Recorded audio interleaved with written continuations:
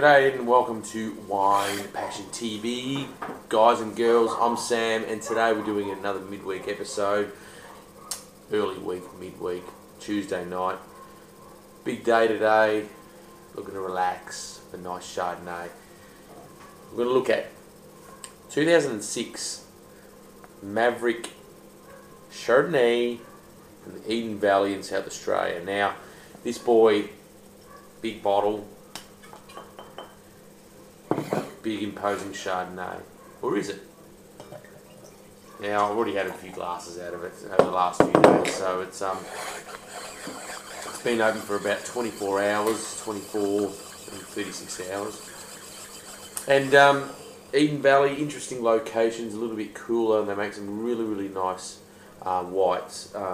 They're probably more known for their Rieslings than what they are for their Chardonnays. But look, I've actually never heard of Maverick before, but it's been going around for quite a while. So I thought, let's sit down and have a look. What we're tasting, and yeah. So as you can see, it's got a bit of aged character. The wine is obviously turning a little bit. It's more in that brown, not brown, golden sort of colour, which is you know, it's 5 years old, so it's bound to happen. There's nothing wrong with that. On the nose, it's got some really nice melon, some of that rock melon and sort of honeydew type character, a little bit of citrus coming through. The oak in this is perfectly balanced. It's not over the top and it's not under. It's right in the middle, and they've used some pretty good stuff. I reckon they've used some pretty smart some French medium toast oak in it. So let's have a bit of a taste.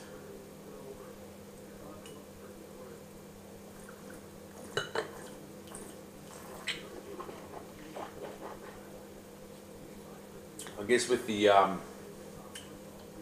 melon, the citrus component, there's also that sort of white peach flesh, and then on the back end is more of the roasted sort of nutty, you know, a little bit of butterscotch coming through, and that's obviously a derivative of the oak. But all in all, it's a big wine. It's more of your medium, full-bodied scenario as opposed to a sort of in between acidic, you know, mid-range shardy. So it's really good with some top quality Asian dishes, white meats, things like that. But good quality food. But I mean, if you want to sit on your own and sip it like I normally do, it's great. It's a great little wine as well.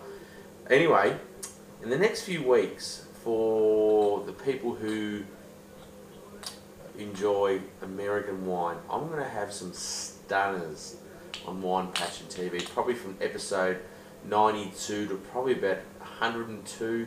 It's all going to be focused on American wine, so keep your eye on that. We're going to have some crackers from the Central Coast, California, Russian River. We're going to have it Santa Barbara County. I don't think we're going to have any Napas, but we're going to have some pretty smart wine, so watch out for that. Anyway, I hope all is well, and I'll see you next time. Cheers.